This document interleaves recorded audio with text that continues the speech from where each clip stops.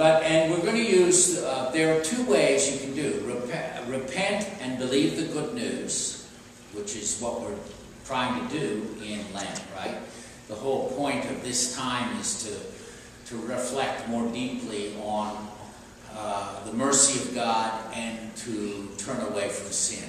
And to believe that God's plan for us is salvation. The second is remember you are dust, and unto dust you shall return.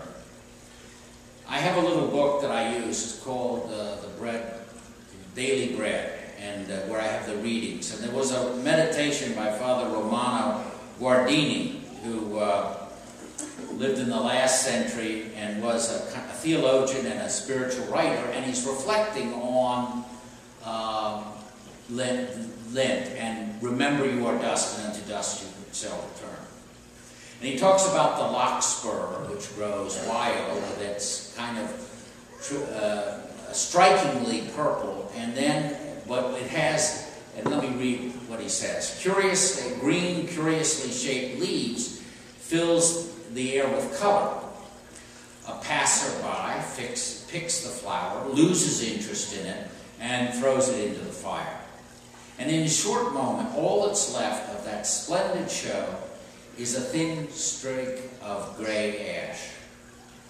What fire does in an instant, time is always doing to everything that lives. The delicate fern, the rooted oak, butterflies, darting swallows, nimble squirrels, heavy oxen, all of them equally, sooner or later, by accident, disease, hunger, cold, all these clear-cut forms, all this flourishing life turns to a little ash, falls into the pale, feeble, dead earth, and is less than earth, into ashes.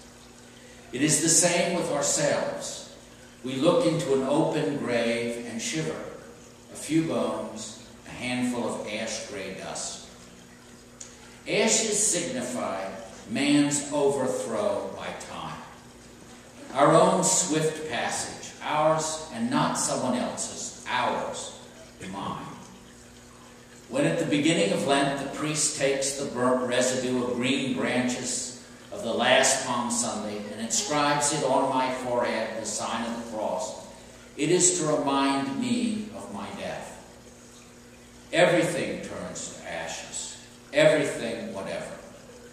This house I live in, these clothes I am wearing, my household stuff, my money, my fields, meadows, woods, the dog that follows me, the clock in the hall, this hand I'm writing with, these eyes that I read what I write, all the rest of my body, people I have loved, people I have hated or been afraid of, whatever was great in my eyes upon earth, whatever small and contemptible, all without exception, fall back into dust. It reminds us that we have this present moment to repent, and you've chosen the better course, come from work, to think about what God is in relation to you. The one thing that perdures is nothing that we have right now, not this building, as he says, not the clothes we're wearing, not the glasses we wear, not the computer that we work with. What perdures is that relationship with God. And that's what you and I are focused on. So you've chosen a moment of grace to come. When you receive the ashes, either with remember you are dust, and unto dust you shall return.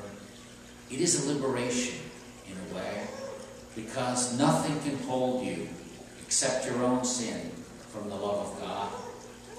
And when if you receive, repent and believe the good news, believe that God has a plan for you beyond your sinfulness and beyond your brokenness.